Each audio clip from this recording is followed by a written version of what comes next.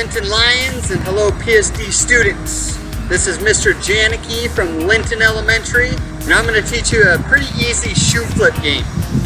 Now, you can use your shoe that you're wearing or any old shoe that's laying around the house. And how this game works is you're going to flip your shoe into the air, and depending on how your shoe lands, that's how many points you get. So, if your shoe lands sideways on the ground like this, you get 1 point.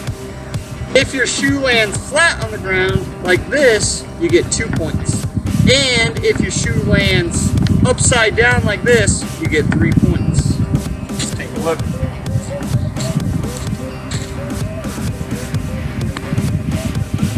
Two-pointer for me. Have fun.